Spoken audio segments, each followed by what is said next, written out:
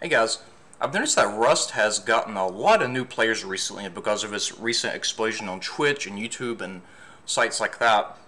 And the new players want to know, how do I get some lights? And they just want to know how to set up the lights in the game. And it's a fair question. Rust doesn't have a nice tutorial or anything like that to explain some of the basics of the game to you. So I'm going to show you how to do some really basic electricity setups and give you things like lights, some solar panels, a switch to turn them off if you want to, and even an auto turret if you found one in an airdrop or if you're able to buy one from the outpost or anything like that. So once you get your 2x2 set up, or your starter base, whichever one you want to build, and you get your things like your furnaces and your bags and your workbench, something that would be really nice to accompany all of these pleasantries is being able to see at night. So let's do that. First, go to your workbench, your level 1 workbench. By the way, if you're new to the game, in the item menu, if you scroll down, there's the workbenches, and you want a level 1 workbench. The level 1 will allow you to research and craft advanced items that aren't default blueprints in the game.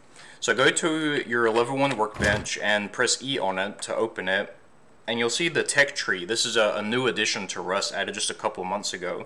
The tech tree lets you progress through items that you wouldn't normally be able to craft. Usually you'd have to find these and research them, but now you can choose the path you want to follow and research them yourself. You need the first 4 items. So you need, on the electricity branch over here, you want to go for the switch, the small battery, the solar panel, and the ceiling light. So research all 4 of those. It doesn't take much. Make sure you have one of each of those. If you're looking for the tech trash to help craft the large solar panel here, set up a bag or a starter base near an Oxum's gas station or a supermarket, and just look for the green military crates. And you'll get a tech trash in no time. And so that's the easiest way to get tech trash for the solar panel. Once you get that, put the ceiling light, put the first one in between 2 rooms so that it covers more area. Just put it somewhere that makes sense. Next, you want to put down the battery. So you have a small battery. Let's just set it down right here. It's fine. Now you want to go outside and set up the solar panel. So go onto the top of your base and get a solar panel out. Face it north. Depending on which server you're on, where your base is on the map, there could be slight variations as to where you should put it. North is a safe bet.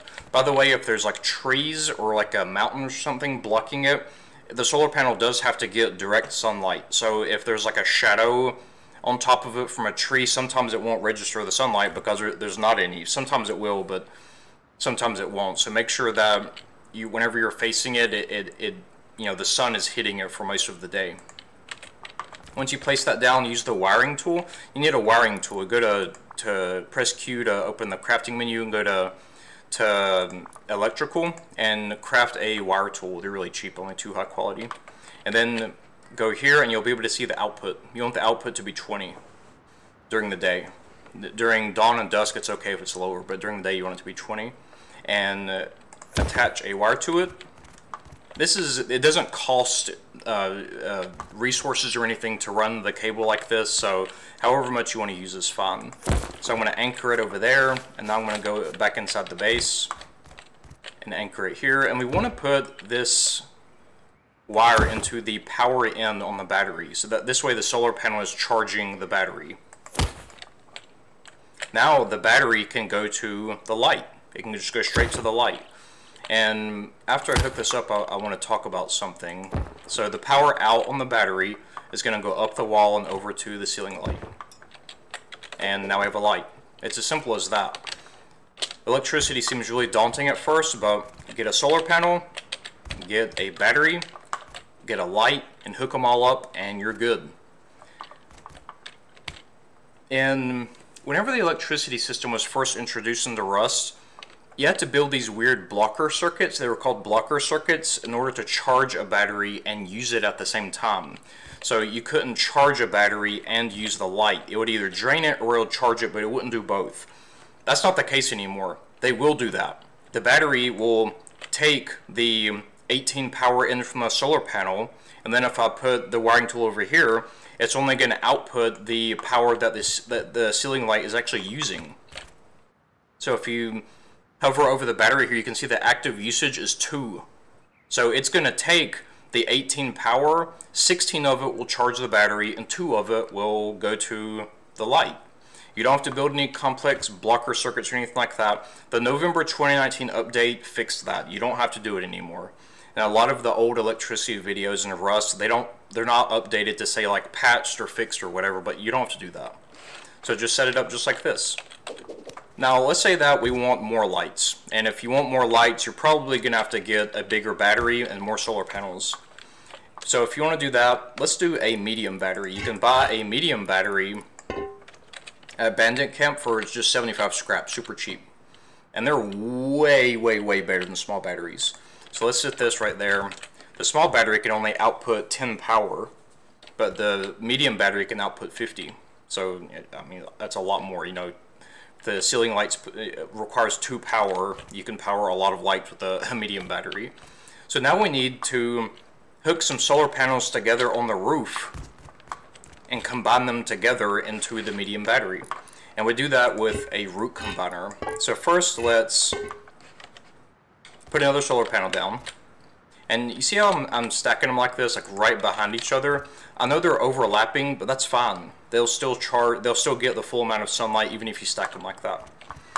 So we have 2 solar panels, but we can't put both of them into the battery. It only has one power in connection.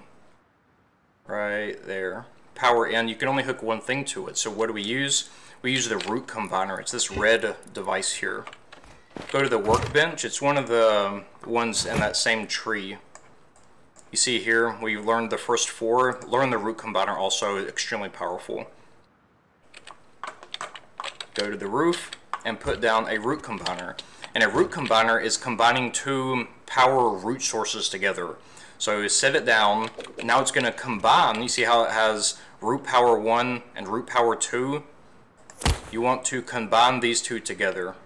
So first we're going to hook the first solar panel there and the second solar panel there. And now the output is 36. So it's taking the 18 from one and the 18 from the second one and combining them into 136 output. So take the output of the root combiner and hook that into the medium battery. Power in. They're so hard to find on the medium batteries. Power in.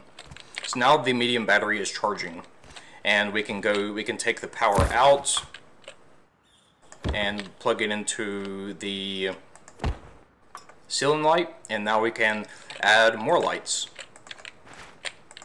Added 3 more lights. The lights have pass-throughs. That means pass the remaining power through to the next object. So first we have the power running from the battery to the light, and then the pass-through goes to the next light. And then the pass-through goes to the next light. And so on and so forth. So now we have 4 lights, and the active usage is going to be 8. That means there's 4 lights, each consuming 2 power. And that's it. That's how you do lights in Rust. You can add a switch. A switch is exactly what it sounds like. It turns the power on and off. Some people prefer that. Like, they don't like having the lights running during the day.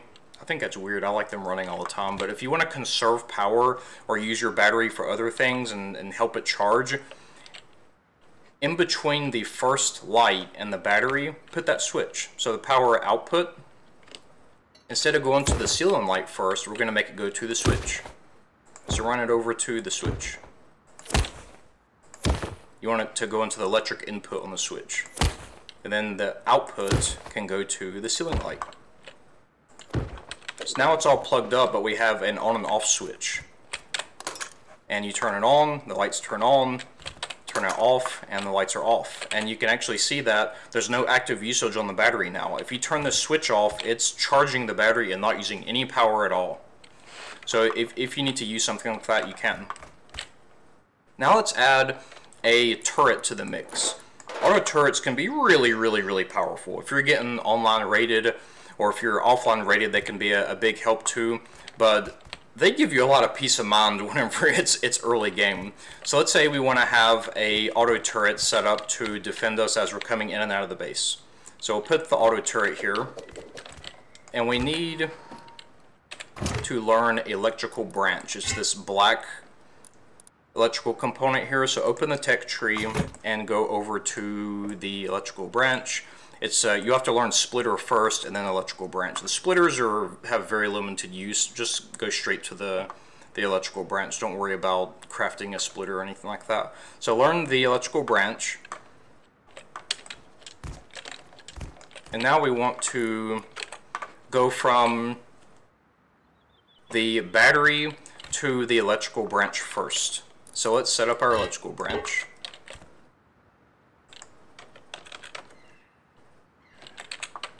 And we'll go take the power output to the branch. This is going to let us have a turret and lights. That's the beauty of the electrical branch.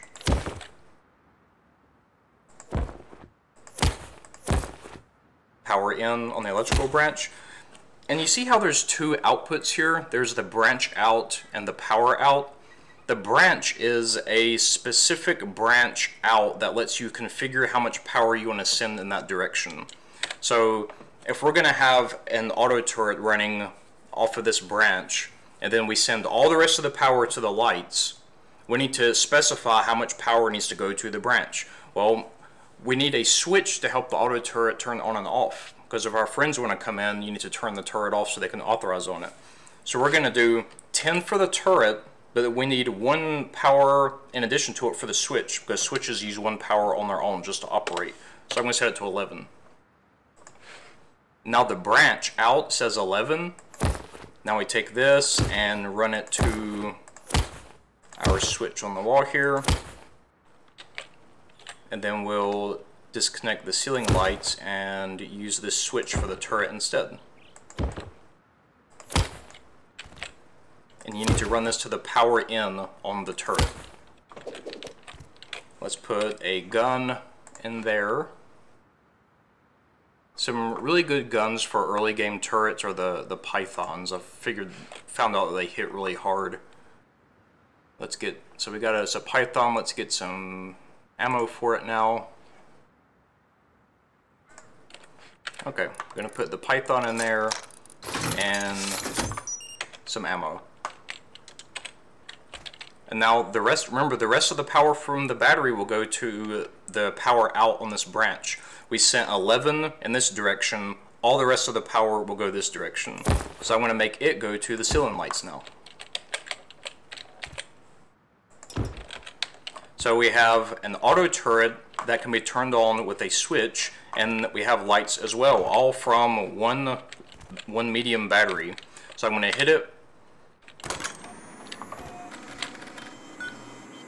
And there's our Python auto turret ready to destroy anyone who comes through the front door.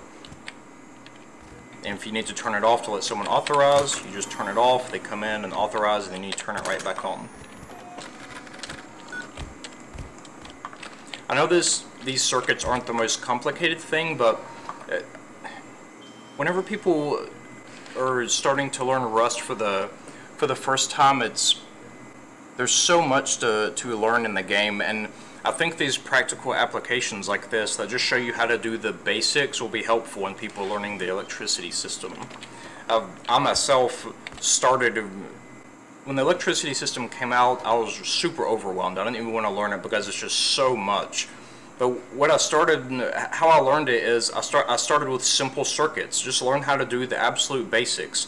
Then add one more component to it, then add one more component to it, and eventually you expand your knowledge of the workings of the electricity system over time, in increments, instead of trying to like cram all of the systems into your head at once. So hopefully this electricity guide and these light and solar panels and auto turret circuits will be helpful for new players. Thanks for watching.